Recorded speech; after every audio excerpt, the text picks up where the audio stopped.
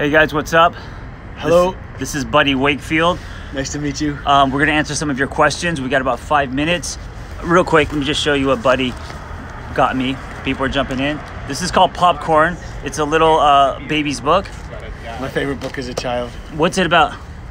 Mom and Papa Bear leave home and leave the little bear alone, and he pops all the popcorn that all the guests bring, because they all brought popcorn, and the whole house fills up with popcorn, and they have to eat it all before the parents get home, or he's in big trouble. And the parents get home and all the popcorn's eaten and everything is cleaned up, and the parents are super excited because they brought him a surprise, and he says, "What is it?" And it's popcorn. I love how simple that is. Guys, we're gonna try to answer some of your questions. Buddy, check this out. Okay.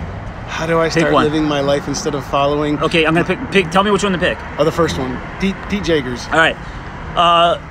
Pete Jagers says, "How do I start living my life instead of following my overly pragmatic father's ideas?" Pretend inside your skin you've got a friend who's willing to give you everything you ever wanted in exchange for all you've ever been. Oh my God, I love it. Okay, next question.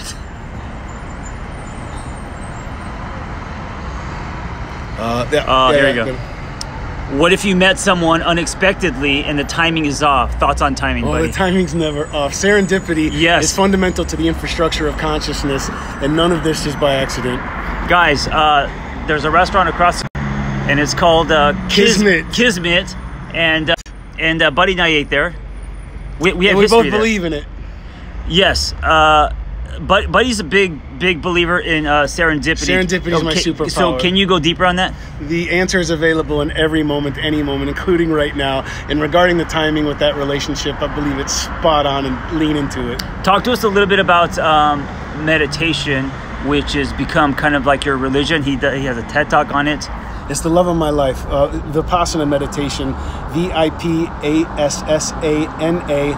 Vipassana meditation can be found at dhamma.org, DHAMMA.org. If anybody tries to charge you money, you're in the wrong place.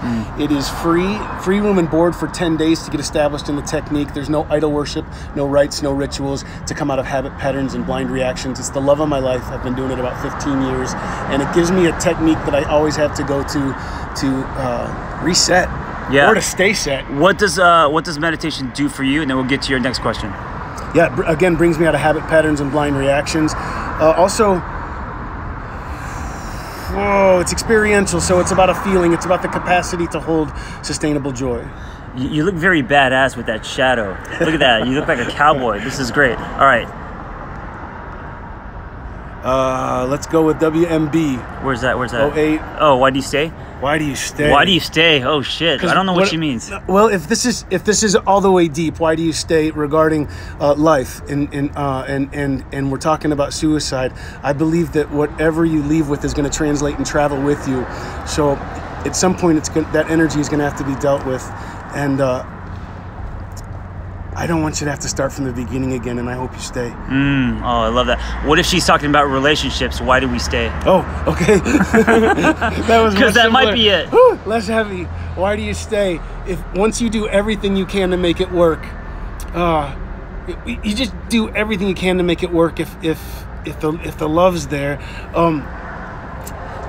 And once you've done everything, listen, takers take. It depends on what position you're in, but listen, takers take, and the givers usually ask why to stay. And takers take, it's what they do. It's not personal. It's also not their responsibility to make you stop giving beyond your means. That's yours. You know what I love about Buddy and why we speak the same language? Whatever he says, his answer, you can kind of apply it to everything. And I love that in the way that he speaks. Okay, let's do another one. Let's go, Betsy Broussard. She asked, how to process the fight or flight feeling in a new relationship. Is it a red flag? You know, I don't know if I'm the best person to answer this, because in fight or flight, I'm scream. Oh, shit. Yeah, and you know, fight or flight can...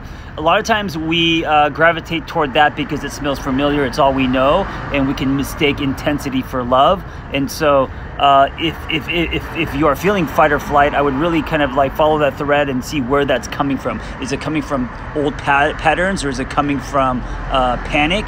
But usually fight or flight isn't, maybe it's a pink sign. It isn't necessarily a good thing always. Yeah. I'm in fight or flight. I just realized in the question it was about new relationships. In fight or flight, I'm Scream was more applicable to my situation with snakes. Right. And for me, it would be rats. Okay, and one more question. One more question, and we're done. How do I stop resenting my parents? Ooh, this is a good one. Ooh, that one's not easy. You just do. It's a choice. It's a choice. It's a process, not an event. That dissolves. You know, anger is actually a compound of billions of little sadnesses that have accumulated over lifetimes of energy and cycles, and similarly, sadnesses are like an accumulation of billions of little shames, and that resentment gets stuck in all of those densities. And the thing about shame, let's just focus on shame, because it's at the bottom of the food chain. Yes, the lowest frequency, by the way, shame is. And when one stares at it, it's like an ineffectual childhood bully. It just scurries apart. It's just a rumor, shame. It's not even good at itself. And so when one looks at it head on, it scurries apart. And once we begin to look at everything, whether it's shame, resentment, sadness, anger, they begin to scurry apart. Now they have different densities. So like if it's anger, it's going to take longer. If it's resentment, it's going to take longer. But as long as you keep looking at it and you don't look away from it, and it's not an option to be anything other than the truth, it's eventually going to dissolve. And you don't need your parents to understand you. You need them to understand themselves. You don't even need that. That's an expectation. Just keep looking at the truth, and it'll dissolve. The anger will. Yes. It did for me. And experientially, the people around me, especially in meditation. Guys, follow Buddy Wakefield. He speaks truth. He's a good friend. Where would they follow you? Buddy Wakefield at everything. Facebook, Instagram, okay. Twitter is all Buddy Wakefield. And then there's buddywakefield.com. I think I'm the only one. Yeah, so I'm going to try to convince him to do this more often, to create a dialogue. I think he has so much wisdom, and the way that he presents things are not only entertaining, but sometimes they can be life-changing. So follow Buddy, and we're just two guys on a Friday eating burgers and sitting on a curb. Delicious burgers. Delicious, yeah. Just Impossible burgers. Talking about resenting parents. All right, guys, be well.